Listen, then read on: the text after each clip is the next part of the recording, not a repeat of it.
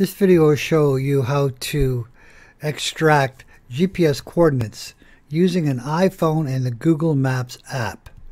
This is helpful when you want to navigate to a certain area that doesn't have a civic address. That's coming up next.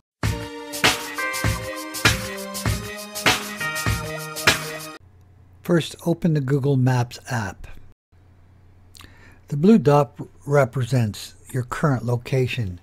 Zoom in on the blue dot. Now press on the blue dot to put your drop pin down. The drop pin menu appears.